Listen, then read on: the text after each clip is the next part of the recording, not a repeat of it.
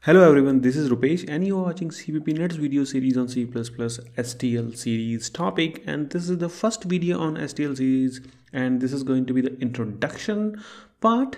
So I will be discussing what STL is. So if someone asks you what do you mean by STL and all that, so you can actually give the answer to them. Okay, so it is not a very big thing. Its full form is standard template library, and yeah, you should be knowing a little bit about the template in C++ in order to understand this little better. And you should not be the master in template, because we are going to use template inside or whenever we are using STL, but we are not going to create STL. Okay, we're just going to use it. So a basic understanding of template is required, and that you can get from my video if you search. So the main part is these three things. It consists of three components.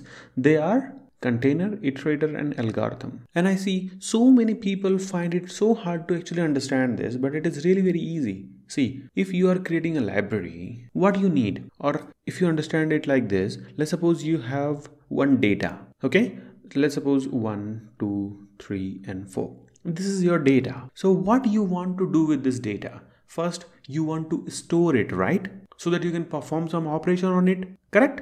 So to store the data, you have the container. Okay, until unless you store your data, you cannot process it. So you have container for that. Iterator, another thing is iterator.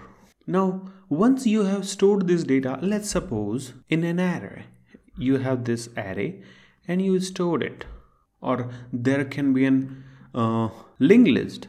Let's suppose you have linked list. You stored the data inside linked list, correct? And this is pointing to this one, this is pointing to this one, this is pointing to this one, and this is null. Okay, so this is actually a list and this is nothing but an array. So these two things, list and array, comes under container, because you are storing your data in this fashion. Okay, now where comes the iterator? Iterator is another component which helps your library to actually move on this container. So can you see this? If you have this linked list, how can you move on this linked list? In this direction only. You cannot come back because it is not doubly linked list. So iterator for this particular container would be different than iterator for array, because in array you need random access iterator. Okay, in this array, let's suppose the name is A, then you may be, or actually you would be able to access 0th location. Sometime you would be able to access. So what is the mode of the iterator here? You can directly jump at any location. So the iterator would be random access iterator or something, because there are so many iterators and we don't need to know every iterator, because we mostly won't be touching this iterator part.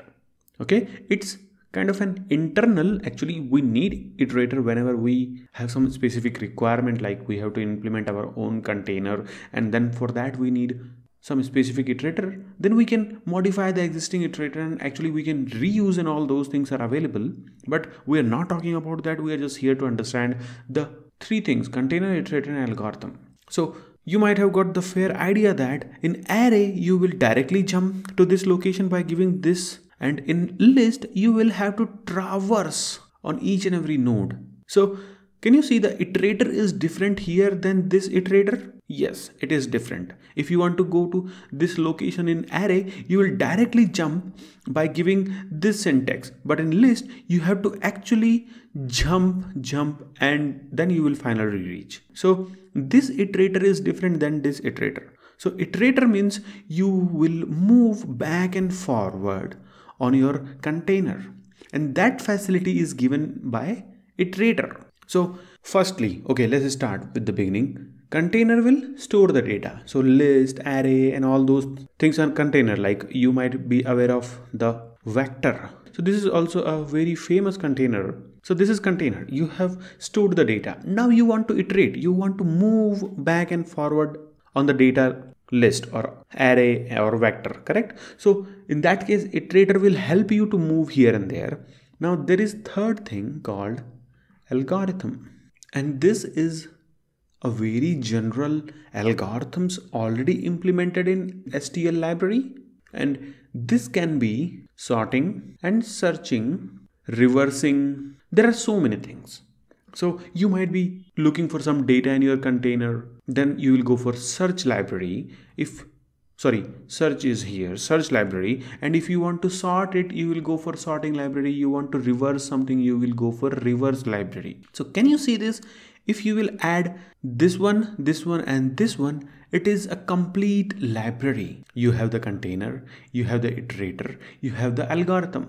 So you can store the data, you can iterate on the data, and then you can apply some general algorithms what is available in this library. So this is what the STL library is. So don't forget to hit the like button, guys, and I hope to see you in other videos. Thanks for watching, and in other videos series I will show you all the containers and algorithms, and also this is going to be a full list on STL.